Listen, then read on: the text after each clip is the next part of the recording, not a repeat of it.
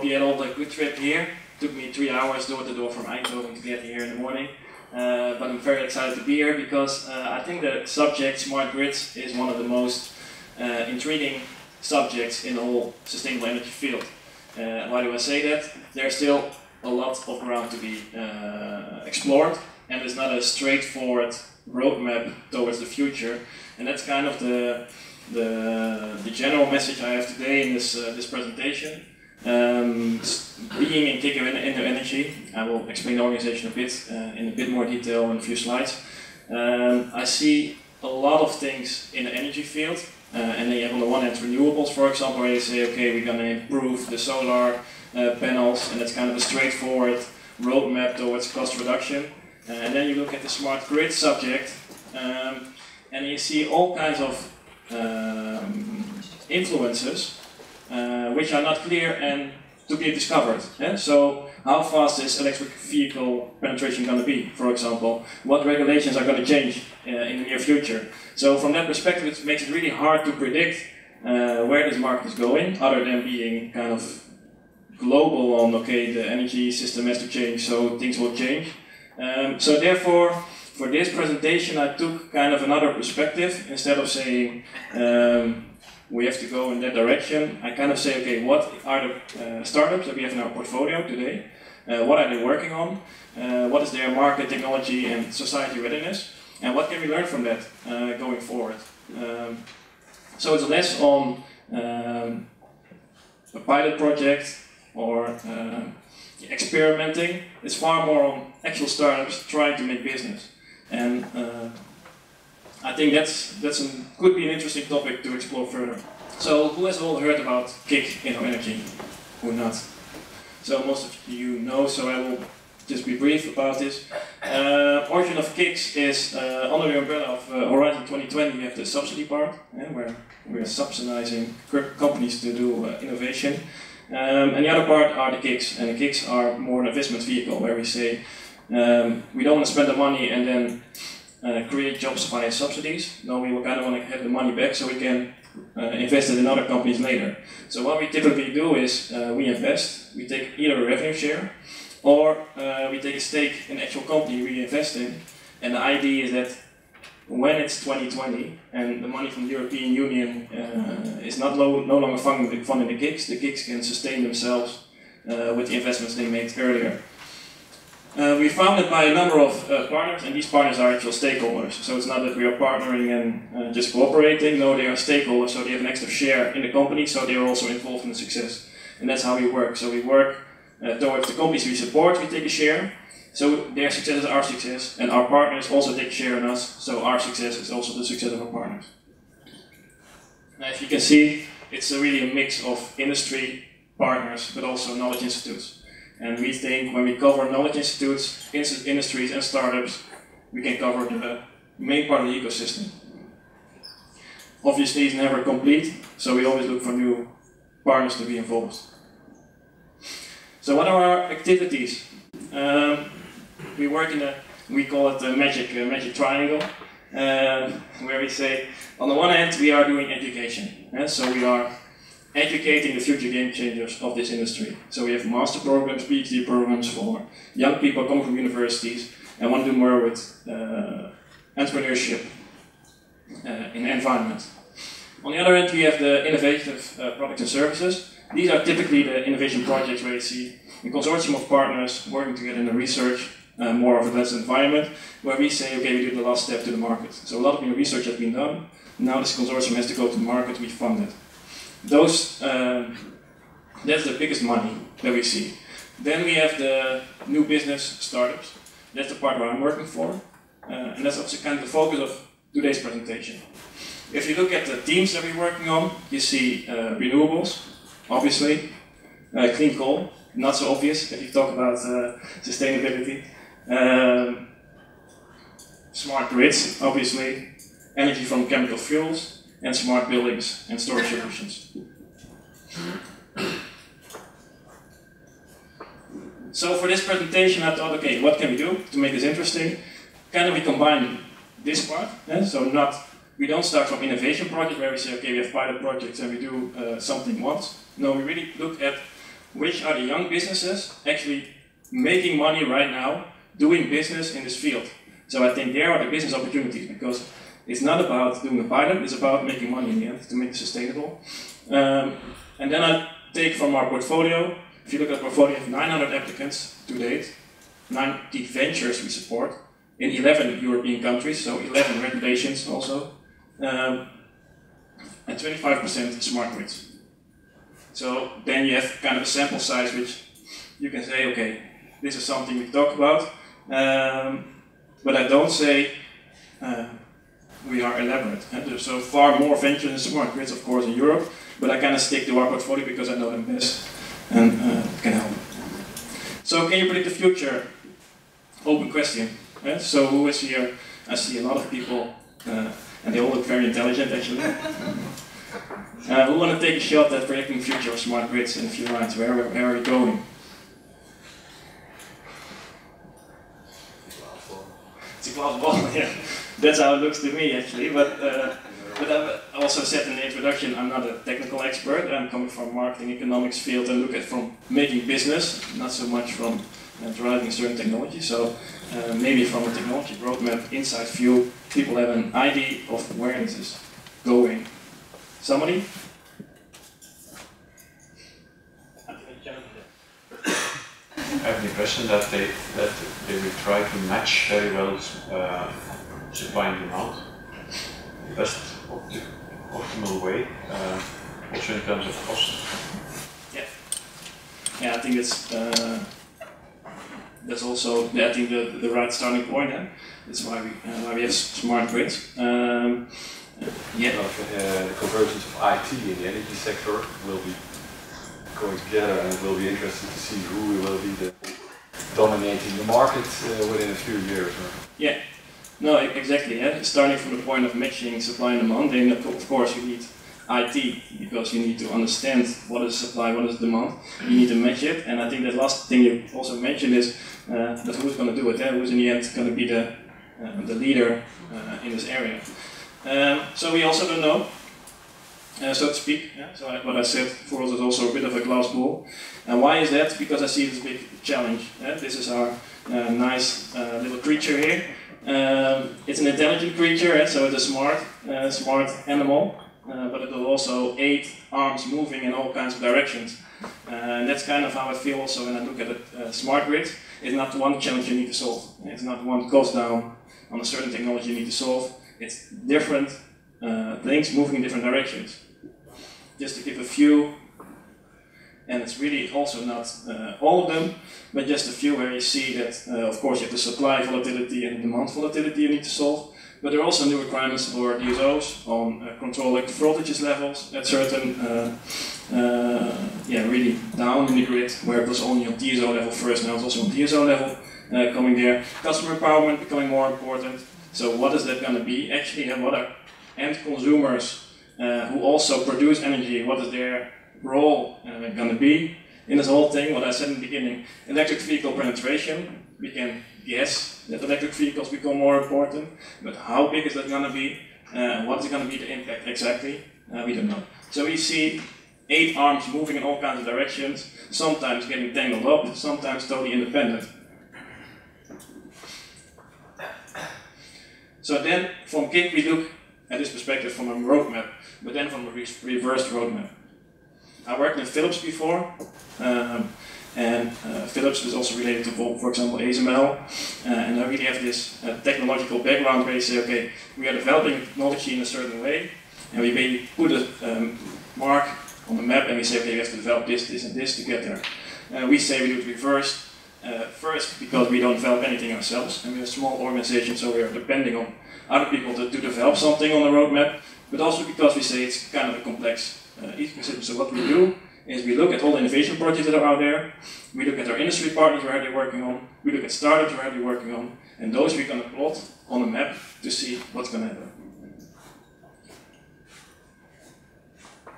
Now this is just the first, or just a view on the roadmap, what it then looks like, and it's really not my intention by putting this on the slide to say, okay, this is going to happen. Far from that, but just to give an idea, okay, what's kind of our starting point. We also say smart meters are the starting point for smart grids. That's kind of one thing we know. Yeah, Tom. Are these the 90 projects you mentioned for slide? No. So the 90 projects I mentioned are in different areas, not only smart grid.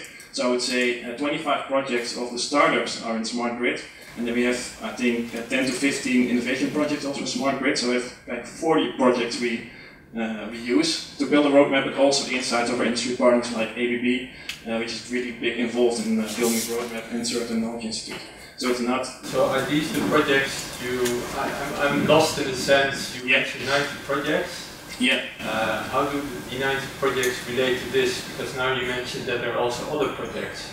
Okay, now so the 90 projects, let's not talk about projects if we talk about the 90, because 90 are ventures. So we are supporting startups. Okay. So there are 90 startups in our whole portfolio, and these 90 startups are not only working on smart grids, but they also work on renewables, they work on smart cities, they work on energy efficient buildings, they work on certain devices. So it's not that these 90 I mentioned are really startups. If I look at the roadmap, I say, okay, we have the input from startups, some of them. We have input from innovation projects. We have input from industry partners, the stakeholders I mentioned in the beginning. And cluster areas. So you are going to cluster certain things.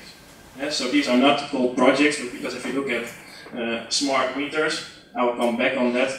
We have like 4 or 5 startups working on smart meters and getting data from smart meters and doing certain things. So these are not projects, they are just cluster areas on the roadmap. And what I said is not, for me, it's something that's like set in stone. It's just a view of how we look at the roadmap. And then you see that the really demand response and integration of electric vehicles is, we see that more farther out. Isolating and storage, it's a kind of a mid-long term type of thing. But if you then we use as a roadmap kind of to focus on certain areas where we say, okay, these focus areas come from our prioritization based on what is closer, what is longer, where are our partners, and what can we really do. And then we see 4 focus areas: the smart transmission grid. So smart grids are sometimes mistaken by only focusing on distribution grid. We also see that the transmission grid is important. The materials for that, smart distribution grid, what I said, and the storage as a tool for network flexibility.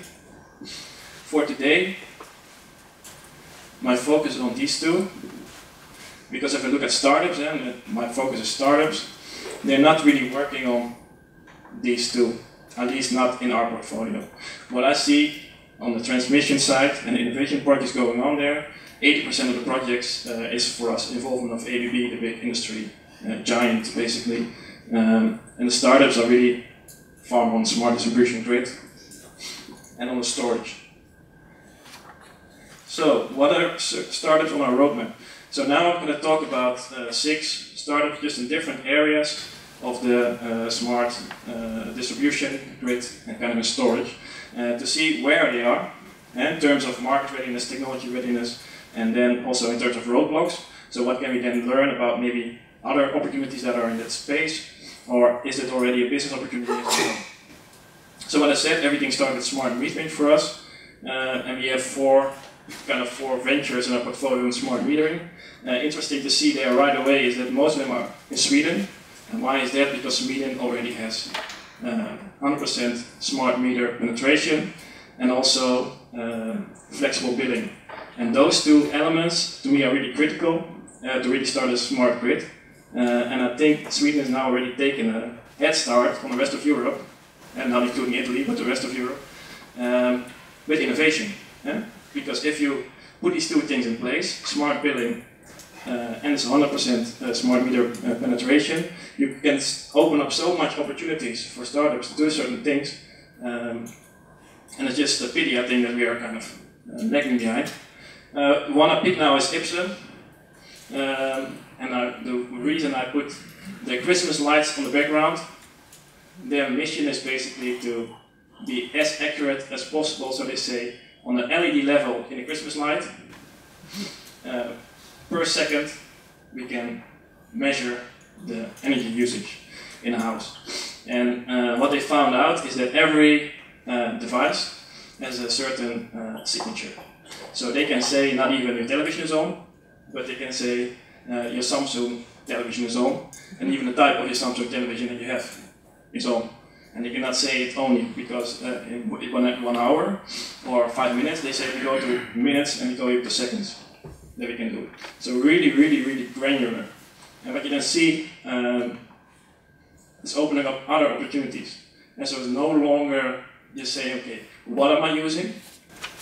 Because that question you can answer already.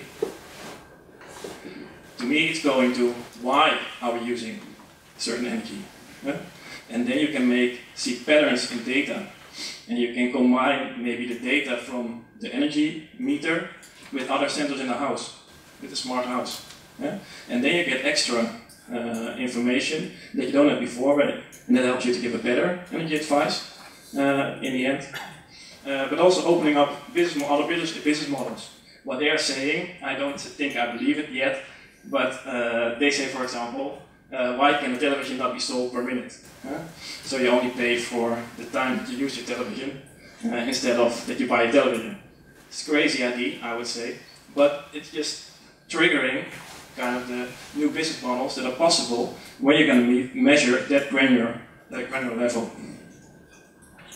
So what is the roadblock? I call it growth block.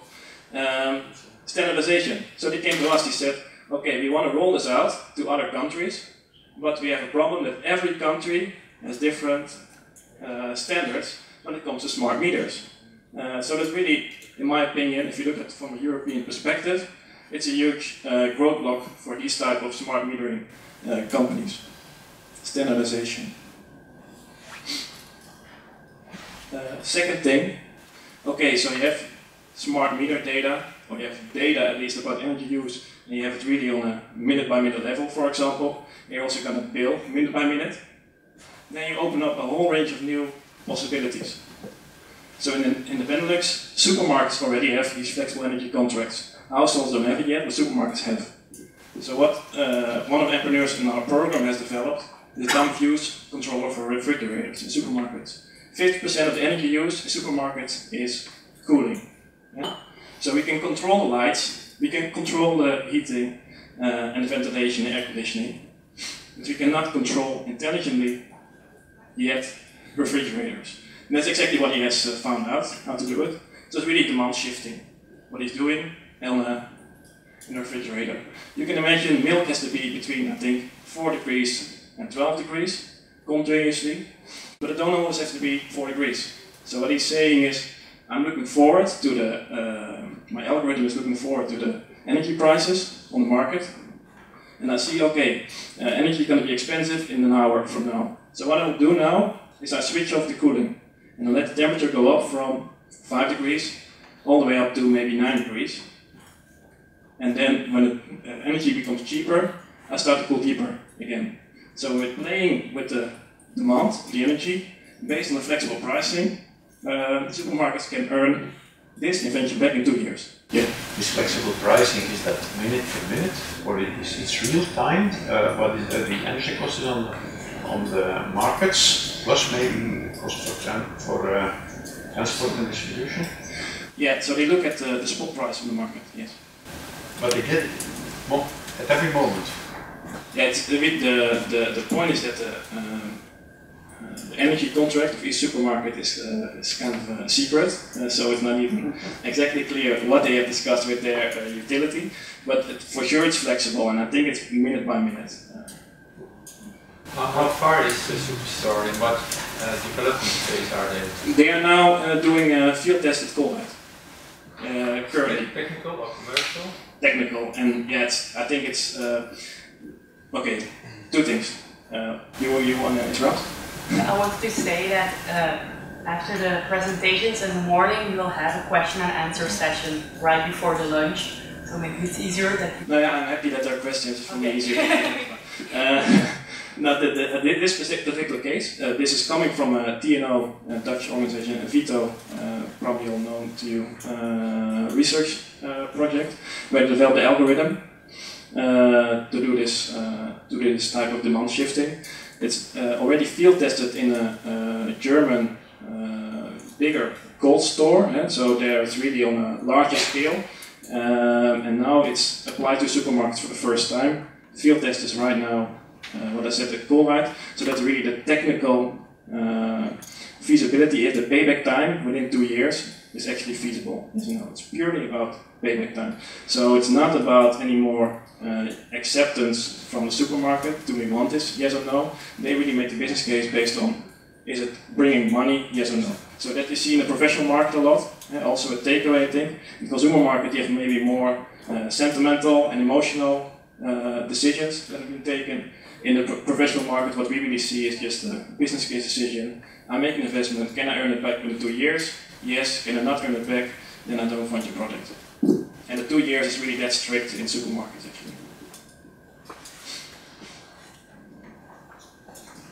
So, next step, we have data.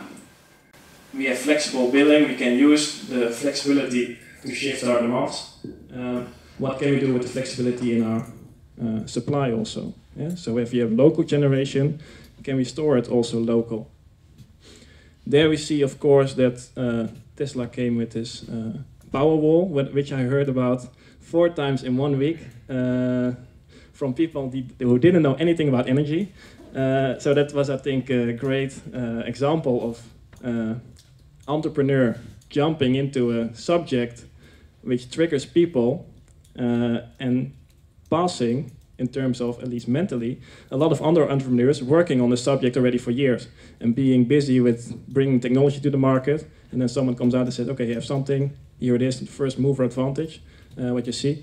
In this case, we have a venture who claims to have levelized cost of energy storage of 5 cents per kilowatt hour in 2017, which is a factor 3 cheaper than lithium ion can do in 2017.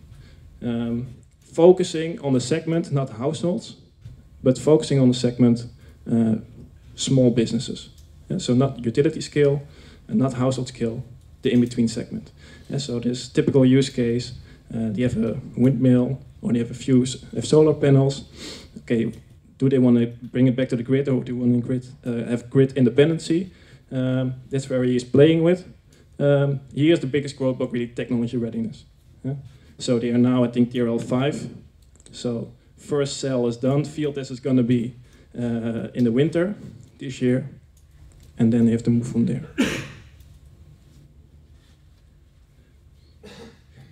I think good to know also is that even on a lower TRL level, this venture is able to get capital, commercial capital. Yeah? And for me, commercial capital is always an indicator of readiness kind of for the market. When you can attract commercial capital, means that within a certain shorter time, people expect a revenue. Yeah? If you look at government money, it's a bit slower, and like, okay, we invest with a horizon of maybe 5 to 10 years. If you really attract commercial capital, people expect this could be something within 5 years. So therefore I say time to scale, I would say 5 years. In Nevada is, I think, the most known venture, most likely, within this community here. It's one of the ventures in our portfolio who was really fast. From coming in to scaling up to a certain sales level where they're at now, and scaling up with people.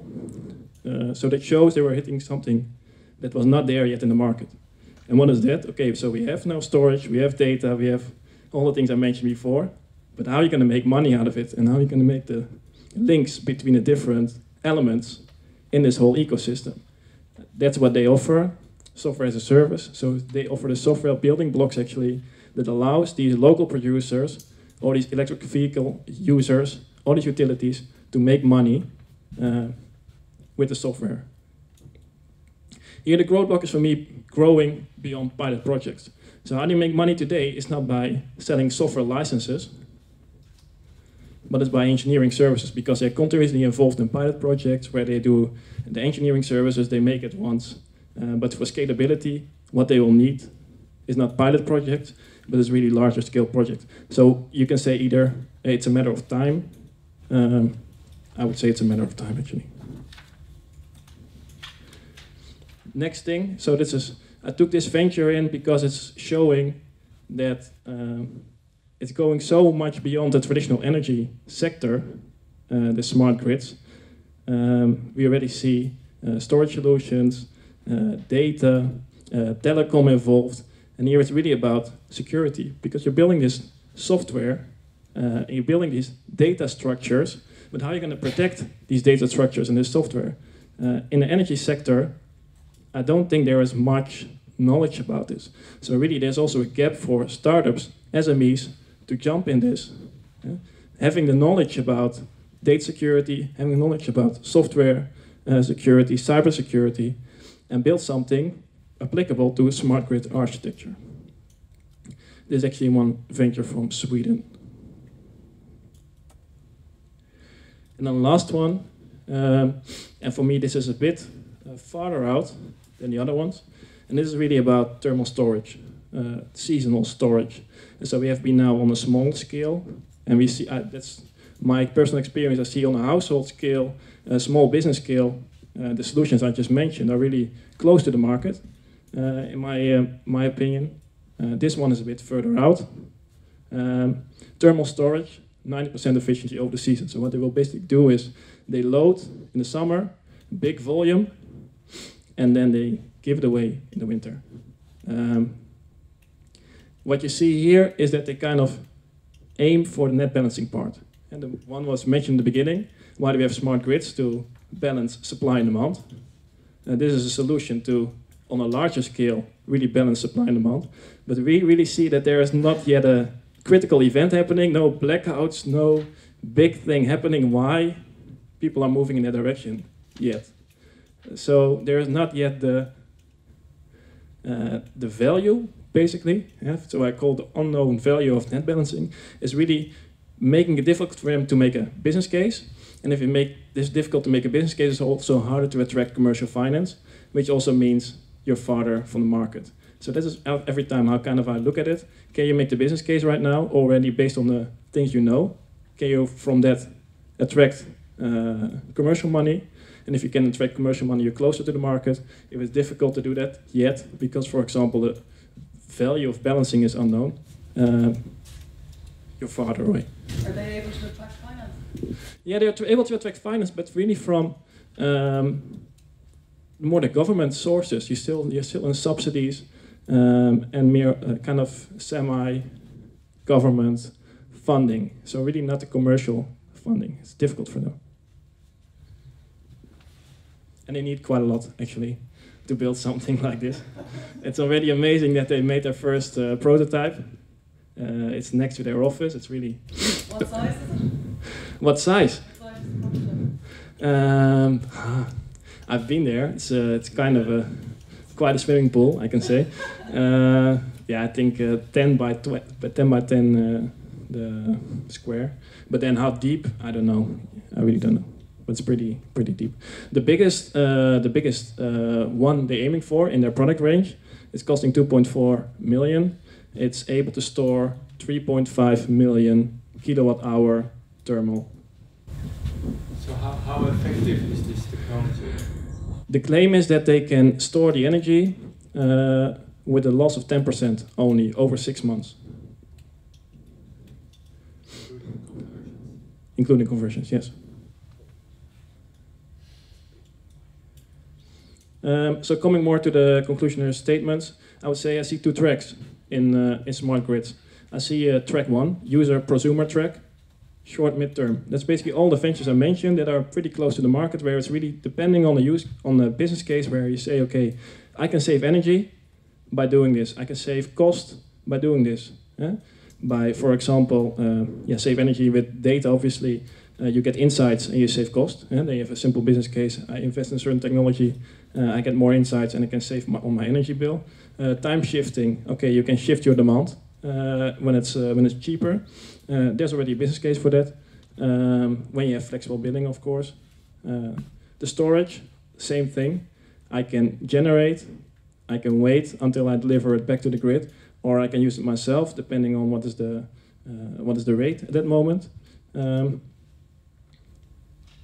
So it's really, I think it's coming. already. It's there. People, the business I mentioned are making money. The last one is not yet making money. It's just burning a lot of money. But for me, that's also more in this track 2, where you see, okay, where you really get into net balancing type of business cases, which to me are not really yet there. And I feel, okay, when the urgency is becoming more and more, when there's more renewables coming to the grid, when the penetration of electric vehicles is getting higher, and you really get into more unbalances in demand and supply, these type of opportunities become more urgent, and then it will be also come close to the market. But for me, it's kind of a track 2 where I see a lot of hesitance to start. So I really start, track 1 is starting here, and they already started kind of, and track 2 is kind of in the first steps to get started. In what way is track 1 influencing track 2? Because a lot of people become user consumer and solve problems at the local level, and the more regional level will not become a problem. It will start later even, yeah, it's pushing out. That's my feeling as well. And maybe they are waiting for that a bit, to see what's happening now. Can we learn from that, and can we maybe postpone certain investments? Because in the end, smart grid is all about making investment in one area to make sure that other costs, bigger costs about your infrastructure, are not needed anymore. So in the end, it should be a cost saving on the overall system level. So if I look at market and technology readiness, I see the startups in this area, so we look at this track 1, are able to attract external commercial funding. So to me, a big indicator that they are viable, have a viable business in 3 to 5 years. These innovations have a simple business case. That's where I always start. If you start about, okay, I need to do revenue stacking where I have to put value on net balancing, and also on the business case of buying and selling electrical power, to me it's always a red flag that you are in a danger zone of shifting your business out. And I think the last point is really important, because the area where I've been talking about is really in the home of the consumer, or in the small businesses, or in the business area. It's not limited anymore to the original energy supplier. You see industries like telecom is getting involved, ICT is getting involved, building industry is actually getting involved. So you see 3, 4 major industries getting involved, and everyone wants or wants a piece of the pie. And when you see that, I think that's a dynamic where the startups can grow, because then people from other industries will come in, try to take over the startups, for example, which is a way to accelerate your business, or try to cooperate with these startups. So it's really a kind of a level playing field for everyone, and that's the dynamic where they can benefit from. The other part about the more the net balancing part is still, I think, more of a, I would not say party of the typical energy sector, but I see this part is really open for everyone. So what about regulation? I just touched it briefly because it was not really part of my assignment, but just because we saw certain things where I think regulation can help. What I said in the beginning, if we really have smart meters and we have minute-by-minute billing or hour-by-hour billing, a lot of innovations are going to happen just by itself. Drive standardization. If you set the smart reader example, it's crazy that we have different set of standards, different set of requirements for every smart meter in Europe. And then fiscal incentives for storage solutions. That's actually part of something we mentioned in our roadmap. We believe, like we did with renewables, you can stimulate renewables quite a lot. Storage can also be stimulated in that way. And that was the last part. So thank you for your attention on this.